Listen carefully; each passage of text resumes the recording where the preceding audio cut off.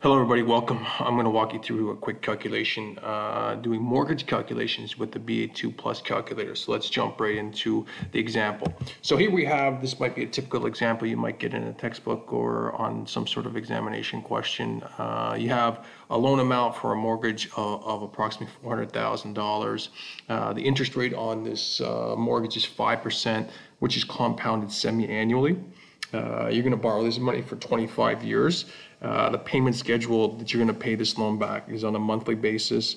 And the question might simply ask you, what is the monthly payment that you will be required to pay this loan? And secondly, there might be, say, well, after, so many periods, after X amount of periods here, how much you're going to have in principal left on the loan, how much interest that you have paid on the loan, etc. So I'm going to show you how to do this in the BA2 Plus calculator pretty simply. Okay, so here's the BA2 Plus. There's some simple inputs that we're going to use here. This is time value of money functions here. And so the first one is going to be N.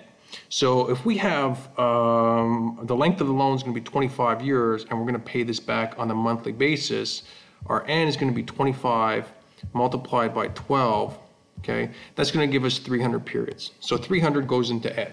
So we have our first of 5 time value money inputs in the calculator. The second component here is going to ask you, well, what's the interest rate? Well, it tells you here, well, the interest rate is going to be 5%.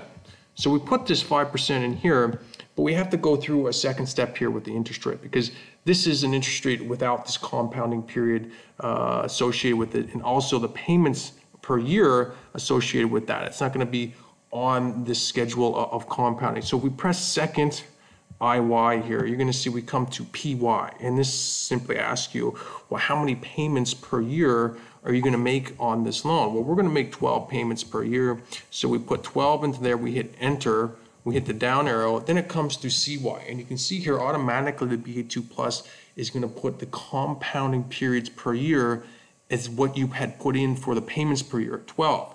This is not the case.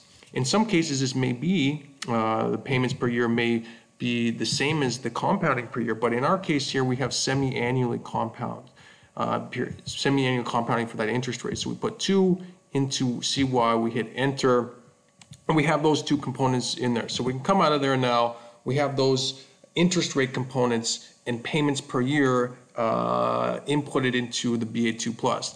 The next input that we have to put in is going to be the present value, and this present value is going to equal this $400,000 loan amount. Okay, so we put $400,000 within there. This is a positive number we're getting, right? Somebody's giving us $400,000 to buy some sort of residential home. The next component here is what we're going to try to solve for.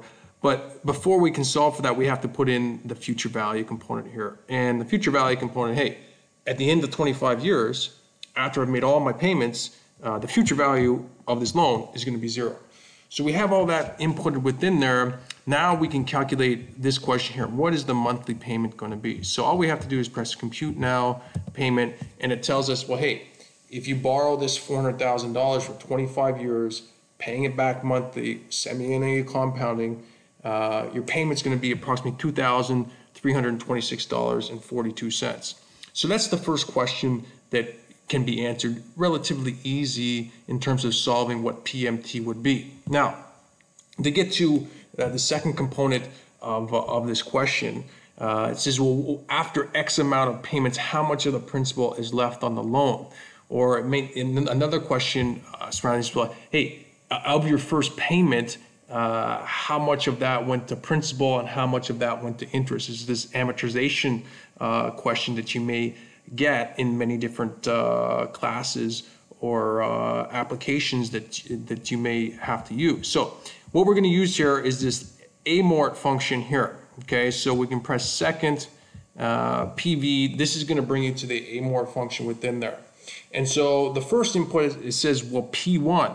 This simply says, well, what payment period do you want me to start from? Okay, so in this case here, we're going to say, well, let's just look at the first payment. Okay, so we're going to leave P1 as 1. So I want to know, hey, just incorporating my first payment, I hit enter, I hit the down arrow, this goes to P2. I just want to know just simply about my first payment, how much of that went to interest, how much of that went to principal. So I'm also going to leave this as 1, okay? Oops. Enter. Hit the down arrow. It automatically computes what your balance remaining is after you have made that first payment.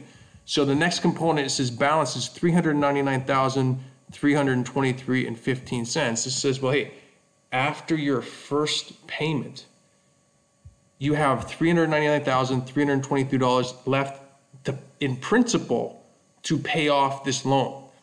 So if I hit the down arrow again, it says, well, hey, well, of your first payment, our payment was $2,300 and some dollars, $676 of that went to principal. The other component of that payment went to pay the interest on that amount.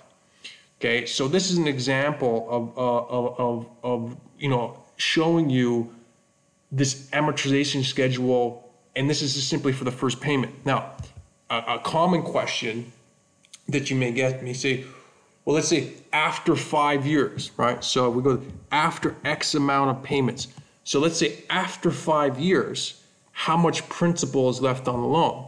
Well, instead of just looking at the first payment like we just did before, now we're going to say, well, let's say from payment 1 to payment 60, which would be 5 years, that 60 would be 5 multiplied by 12. After 60 payments, how much is left on the loan?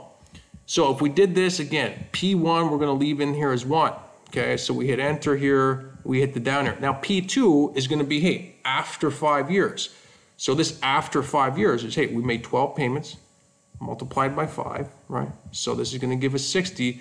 This is going to go into our P2. We hit enter to save that, okay? So this says, well, hey, now incorporating payment 1 all the way through payment 60, what kind of principal I'm going to have left on this loan, and we can also show how much interest you have paid up until that time, etc. So if we hit the down arrow from there, it shows you, well, after 60 months payments, right, or after 5 years, you have $354,000 approximately left to pay off this loan. Fair enough. Okay, we hit the down arrow and it shows, well, hey, that means, okay, you paid approximately $46,000 in principal during that time, and approximately $93,615 in interest over that period of time. So this shows you that, hey, in the first 5 years of this loan, you've paid much more interest on this loan than you have in principal. And this is reflective of an amortization type schedule or loan over time. As we get deeper and deeper into this loan, if we looked at this loan in the last 5 years, you'd be paying much more principal than you would be paying interest at that point in time. But this is an example of calculating some of those different questions. Like I said, not only payment, but then you may get questions that, hey, well, how much did you pay in interest during this period of time? How much do you have left in principal, etc. This video should help you solve some of these questions with the BA2 Plus calculator. So if you have any questions, please leave comments below, and I wish you luck. Thank you.